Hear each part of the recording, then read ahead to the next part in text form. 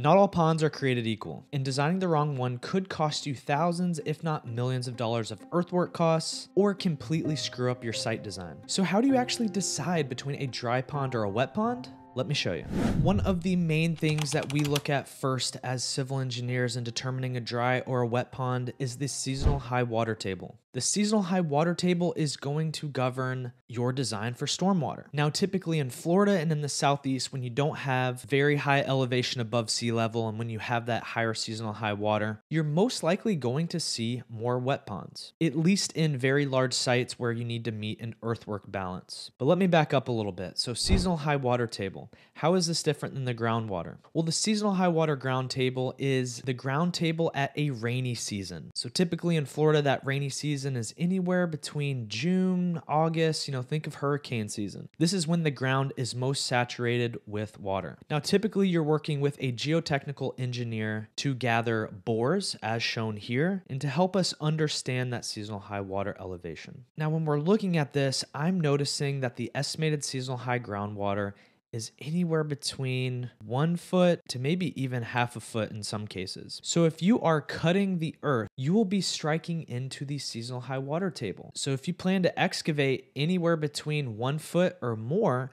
you're going to have a wet pond unless you decide to fill your entire site and create these artificial dry ponds to allow for water to percolate into the ground. Which brings me into number 2. It really depends on your earthwork. So let's say if you had a really huge site like this, something that's 90 acres or 100 acres, you're going to want to get as much dirt as possible. And the only way to get dirt is to scrape the earth. But like I said, if you're trying to get as deep as possible and your seasonal high water is 1 foot below the existing earth, where you're going to get some wet ponds. There's just no way around it. Now, for the smaller projects, like a commercial project, you're not going to need as much fill. Therefore, you can get away with either having a dry pond or some underground exfiltration trench, which actually leads me into number 3. Why would I choose a dry pond or a wet pond? Sometimes it's about the aesthetics and what you're trying to fit into your site. If you only had a 1 acre commercial site, you're not going to have all the space in the world to dig a wet pond, nor would you even want a wet pond in some sort of small shopping center or Wawa gas station, whatever you're trying to design. So it really depends on the aesthetics that you're trying to achieve and how much space you have on the project. So now that we understand the reasons on why you would choose a dry or a wet pond, let's talk about some of the differences between the two. Let's talk about a wet detention pond first. A wet pond, as we're looking here, has a normal water level line. That's where the water level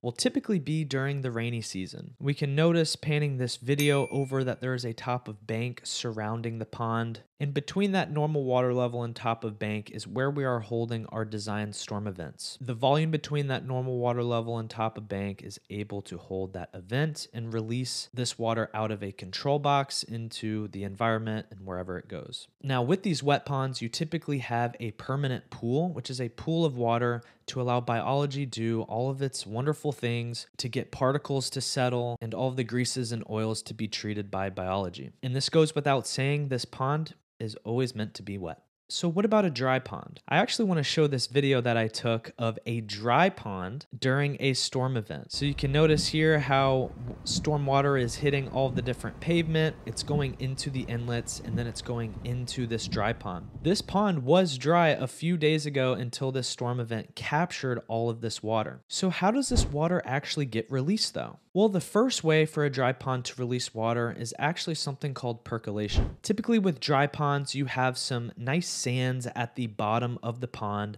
that allows water to percolate into the ground. However, you can also have a control box that we've talked in other videos that can control the water at a certain elevation within the dry pond. It really depends on what you're trying to design for. And I know so many people get confused about retention, detention. I always just like to go to the dictionary for these types of explanations. So detention comes from detain, meaning to hold back temporarily. In stormwater, it means water is detained, held, and then released. So let's think about this dry pond for a second. This dry pond was designed to hold an amount of water for a certain amount of time temporarily until the next storm event.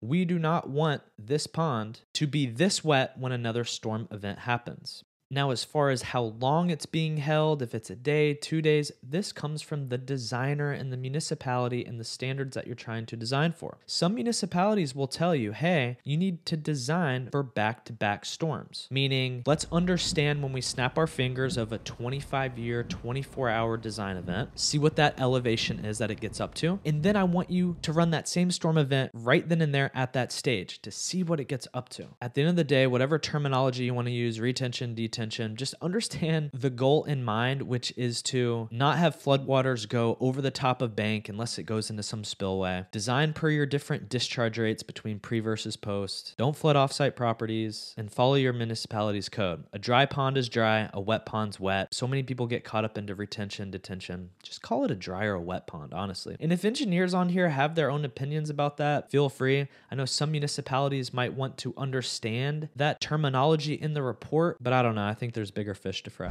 That's honestly all I have for today, guys. I wanted to keep this short and sweet. I get questions all the time about dry pond, wet ponds, and I hope that this clears it up. It's actually more simple than you think. If you have any questions, please let me know. I try to answer every single comment that I get, and hopefully I see you in the next video. Peace out.